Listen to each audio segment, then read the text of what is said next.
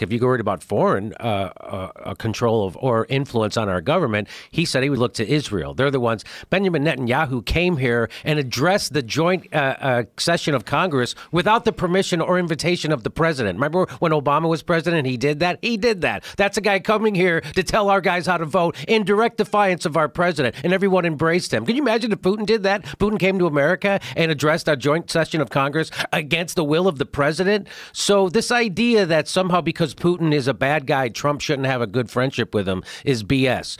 The guys who are really influencing our government here are Benjamin Netanyahu, Saudi Arabia.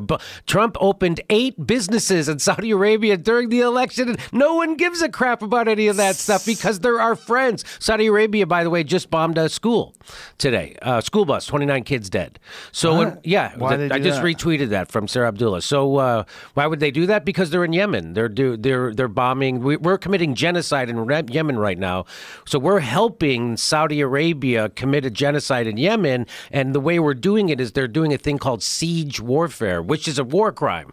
And in fact, they just prosecuted someone a few months ago at The Hague for it. So, since we're doing it and we're the enforcers, and Saudi Arabia is on the Human Rights Council. So everything's a joke now, right? So.